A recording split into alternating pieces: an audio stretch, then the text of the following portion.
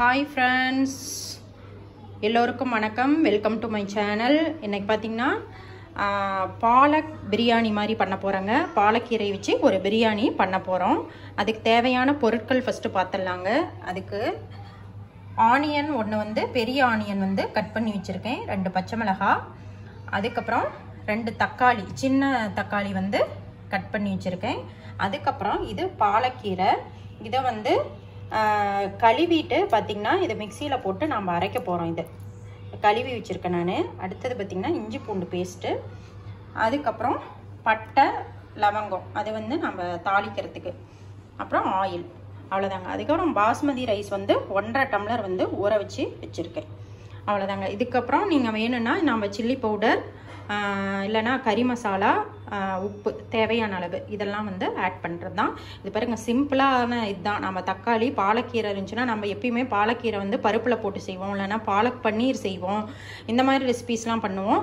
இதை பிரியாணி மாதிரி ட்ரை பண்ணோன்னு வச்சுக்கோங்களேன், கொஞ்சம் நம்மளுக்கு எல்லாமே நம்ம கலந்த சாதம்னு பண்ணுவோம் இல்லைங்களா, அந்த மாதிரி பிரியாணியில் பண்ணும்போது எல்லா இதுவும் நம்மளுக்கு கலந்து ஒரு ஹெல்த் ஃபுட் மாதிரி நம்மளுக்கு கிடைக்குதுன்னு வச்சுக்கோங்களேன். அதனால் இப்போ ஃபஸ்ட்டு நம்ம செய்ய ஆரம்பிச்சிடலாங்க. இந்த பாலக்கீரையை ஃபஸ்ட்டு அரைச்சிட்டு வந்துடலாம் நம்ம மிக்சியில் போட்டுட்டு. அதுக்கப்புறம் நம்ம வதக்க ஆரம்பிச்சிடலாம். இங்கே குக்கர் ஸ்டவ்வில் வச்சுருக்கேன். இங்கே பாருங்கள், பாலக்கீரை நம்ம அரைச்சி நான் எடுத்துட்டேன் நான். இப்போ வதக்க ஆரம்பிச்சிடலாம். இப்போ வெஜ் பிரியாணி பண்ணுறோம் இல்லைங்களா, அதே மெத்தடு தான். நம்ம எந்த வெஜிடபிள்ஸும் ஆட் பண்ண போகிறதில்ல, வெறும் தக்காளி பாலக்கீரை இது மட்டும்தான் மெயின் இன்க்ரீடியன்ஸாக ஆட் பண்ணி பண்ண போகிறோம். இப்போ நான் ஆயில் விட்டுக்கிறேன். ஆயில் கொஞ்சம் நிறையாவே விட்டுக்கோங்க.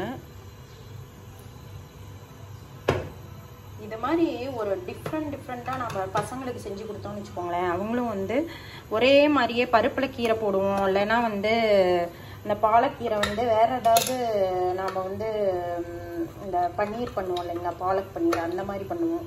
அதுக்கு பதிலாக இந்த மாதிரி நம்ம ட்ரை பண்ணோம்னா பசங்க ஒரு டிஃப்ரெண்ட்டாக இருக்குது. பிரியாணி டேஸ்ட்டுனாவே பசங்களுக்கு ரொம்ப பிடிக்கும், அதனால் நல்லா விரும்பி சாப்பிடுவாங்க.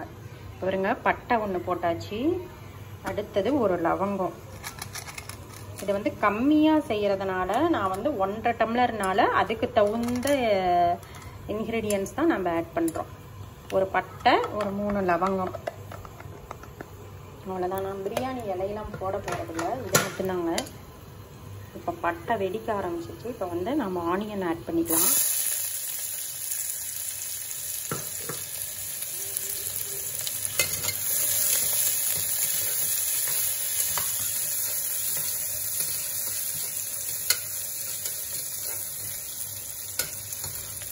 நல்லா ஆனியன் வதங்கட்டும்.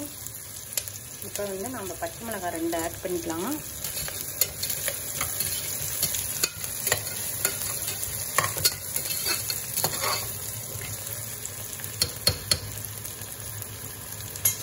வெங்காயம் பாதி வதங்கினதுக்கப்புறம் நாம் இஞ்சி பூண்டு பேஸ்ட் ஆட் பண்ணிக்கலாம். அது ஒரு 1 டீஸ்பூன் இல்லைன்னா 2 ஆட் பண்ணிங்கன்னா போதும்.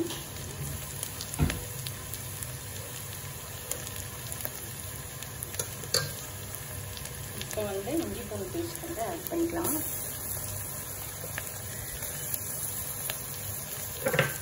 இதை நல்லா வதக்கி விட்டுருங்க.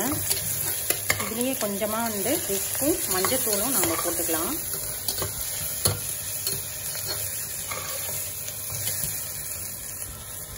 இப்போ உப்பு போட்டாச்சுங்க. உப்பு 1 ஸ்பூன் போட்டுட்டேன்.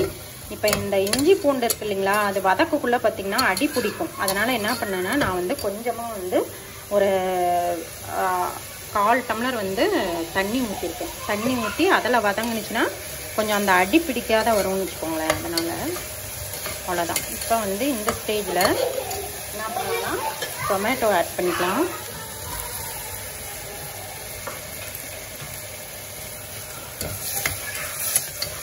இந்த டொமேட்டோ நல்லா வதங்கட்டும். வதங்கினதுக்கப்புறம் லாஸ்ட்டில் நம்ம இந்த பாலக் அரைச்சி வச்சுருக்கோம் இல்லைங்களா, அதை ஆட் பண்ணிக்கலாம்.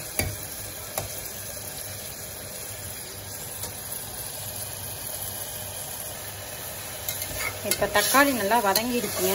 இந்த ஸ்டேஜில் நம்ம அந்த பாலக் அரைச்சி வச்சுருக்கிறத ஆட் பண்ணிக்கலாம்.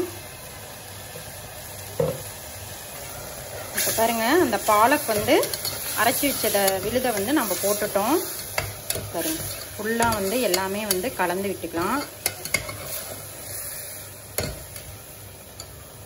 இது கொஞ்சம் இதாகட்டும். அதுக்கப்புறம் பார்த்திங்கன்னா இங்கே பாருங்கள் இந்த பாலக் அரைச்சி வச்சோம் இல்லைங்களா, அந்த மிக்ஸி ஜார்லையே வந்து தண்ணி ஊற்றி அதை வந்து ஃபுல்லாக கழுவிட்டேன். அதை வந்து நம்ம இந்த தண்ணி வந்து நம்ம இதுலேயே ஊற்றிக்கலாம். நம்ம இதை வேஸ்ட் பண்ண தேவையில்லை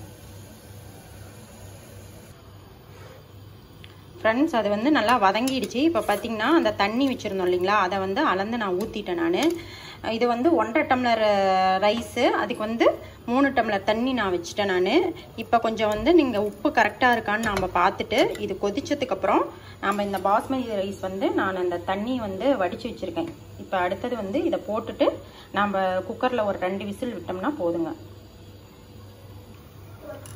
இப்போ வந்து ரைஸ் வந்து போட்டேங்க நான். அவ்வளோதான், கொதிச்சிருச்சு பாருங்கள், ஃபுல்லாக நல்லா கொதிச்சாச்சு. இப்போ வந்து நம்ம என்ன பண்ணலான்னா கொஞ்சமாக வந்து கீ வந்து ஆட் பண்ணிக்கலாம். கீ லாஸ்ட்டாக போட்டோம்னாவே அது வந்து அந்த உதிரி உதிரியாக வர்றதுக்கா.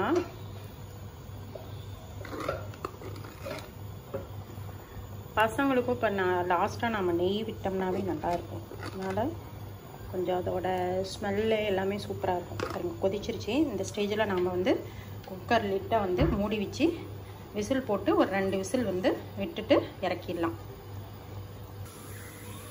இப்போ ஃபஸ்ட்டு விசில் வந்துருச்சுங்க. இப்போ செகண்ட் விசில் வந்தோடனே நம்ம ஆஃப் பண்ணிடலாம் அடுப்பை. வந்துருச்சு, நான் ஸ்டவ் ஆஃப் பண்ணுறேன். ஒரு 5 மினிட்ஸ் கழித்து விசில் அடங்கினதுக்கப்புறம் நம்ம எடுத்துடலாம். ஃப்ரெண்ட்ஸ் இப்போ விசில் அடங்கிடுச்சு. இப்போ எடுத்துடலாம். எடுத்துட்டு ஒரு பவுலுக்கு ட்ரான்ஸ்ஃபர் பண்ணிடலாம். இங்கே பாருங்கள் நல்லா இதாக வந்துருக்கு பாருங்கள். இந்த ரைஸ் பார்க்கக்குள்ளேயும் உங்களுக்கு தெரியும்.